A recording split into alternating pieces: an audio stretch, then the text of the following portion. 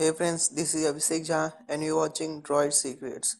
In this video, I will show you how you can make GIF extension file through your Android smartphone. For that, you have to go in Play Store and download this app named GIF. Just open this app.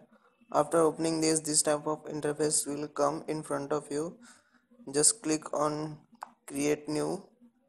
If you have to create that GIF file from videos, then you have to select this, but in my case I will be creating that file from images, so I will be selecting that.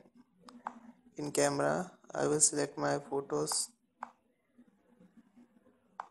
which I have clicked and add images, so it's make the GIF file. If you want to add some text, then you have to type here and you will add some text like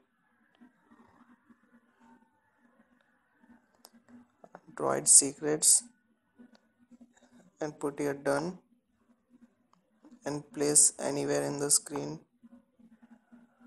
like here and play that. Okay, that's it. If you want to add some sticker, here is the option. You can also add another image from there, and after that you have, all you need to just save this. Okay friends, this is how you can make .gif extension file from your Android smartphone or GIF files.